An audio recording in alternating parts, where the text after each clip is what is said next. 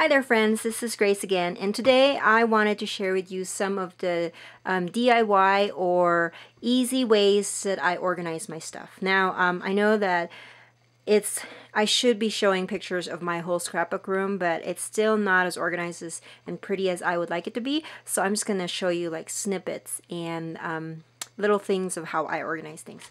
One of these days I'll get around to it. Anyways, these are my die cut. Actually, just from one company, but these are some of the die cuts that I own, and these are from Diversions. Now, some of the little ones I have the original package, but the other ones I don't. So I found that if I use the CD envelopes, that it will be a good place for me to store it.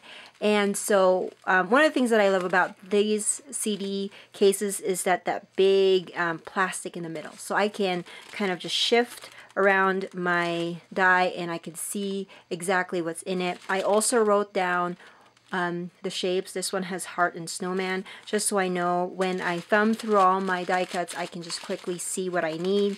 And these are big enough that it can actually hold some of the bigger ones. Like this one is a big Let It Snow die. Let me see if I can pull it out.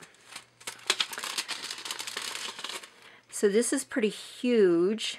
I don't know the specific size, but I think this whole paper is, is about 5-inch square. So it's about that size width, and it fits the whole die, and I just slip it back in there, and it works for me because I can see exactly what's out there. I'm the kind of person that if I don't see it, I forget it. So a lot of my storage solutions are either open or have places that I can see what's in it. So that's the first one that I use, and these CD packets are pretty inexpensive. I believe they're $5 for a 100 pack at Walmart. Okay, so that's first. And then the second one I was going to show you are how I kind of organize the dies or the cuts that I have made with my die cut machine.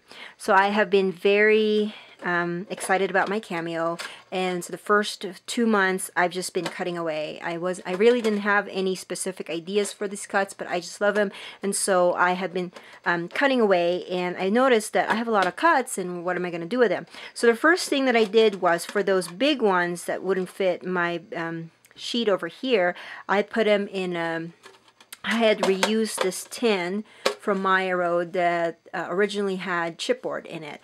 So I had put all of my big cuts over here, like this beautiful heart, which by the way is cut from the Diversions die and not from the Cameo. But I also have, see, I'm saving all these tree accents. I don't know what I'm going to use them for, but I just love them. And I have a sun and a camera that I thought would be really cute.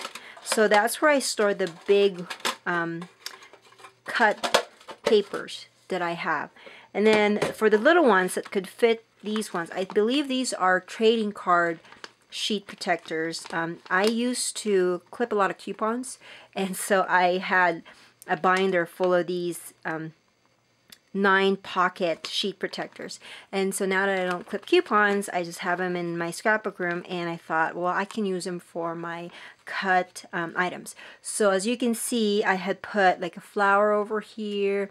There's a bunch of circles that I cut. I don't know what I'm going to use them for, but there's some words, so I just keep them, and then when I need them, I can just pull them out.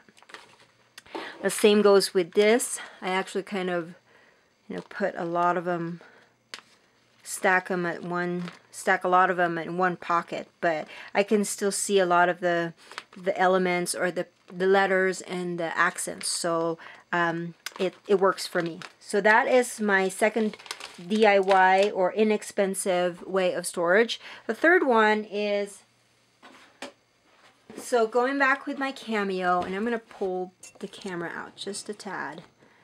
Going back with my Cameo, I stored my Cameo mat here, and then I have some vinyl that I use to cut, and then I don't know, sometimes I feel like I need to just let go of some stuff. But this one, this is the negative of cuts, and I just thought, oh well, you know, I can put pictures over here and just place it on paper.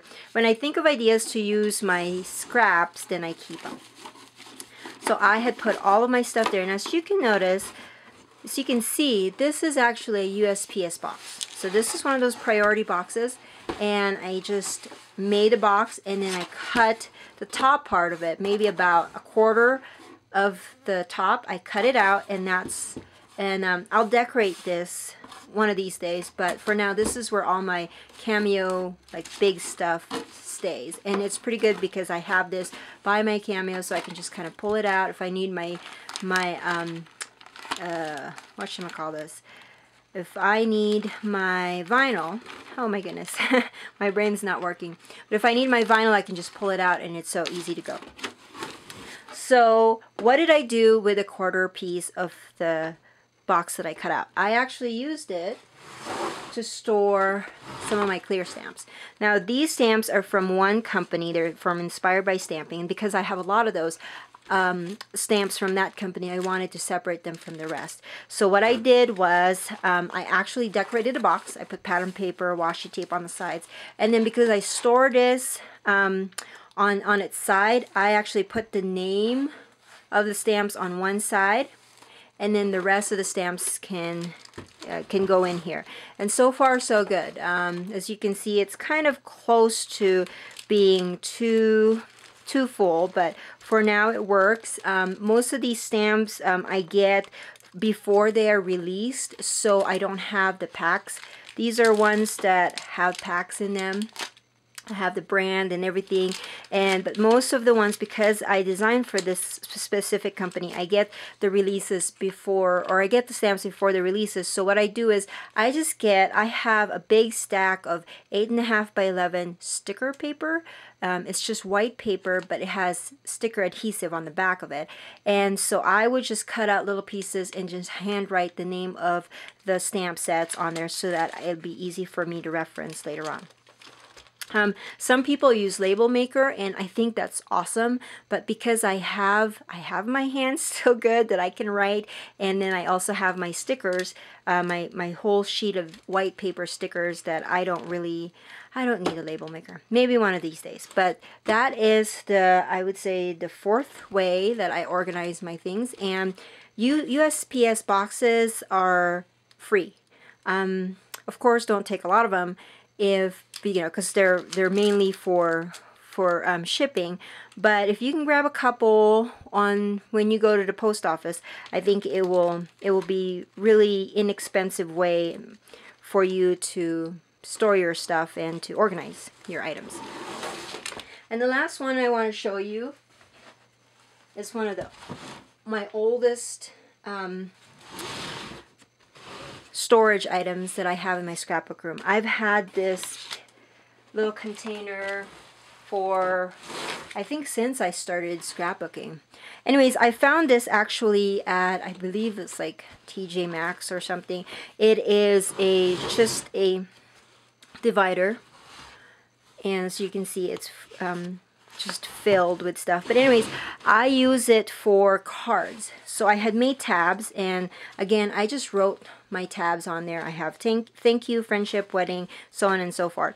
And then I would just stick my finished cards in here, and then whenever I need one, I can just pull out, like my birthday one is the one that's really full, because you always need a birthday card for somebody, and so I put all my birthday cards in there. I just did a few Christmas cards for design team assignments. Oh, here's that Let It Snow die cut that you saw earlier. So as you can see, this one is huge because it fills out pretty much the whole.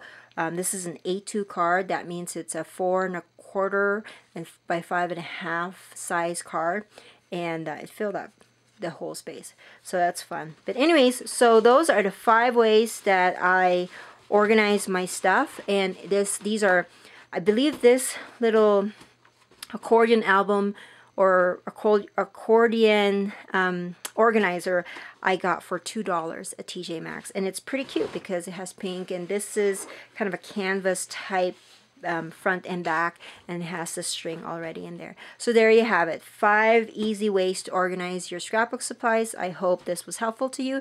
If you have any questions, just leave me a comment, and make sure that you stop by my blog for some finished projects and other ideas. My blog is tolmanchronicles.blogspot.com. Thank you. Bye.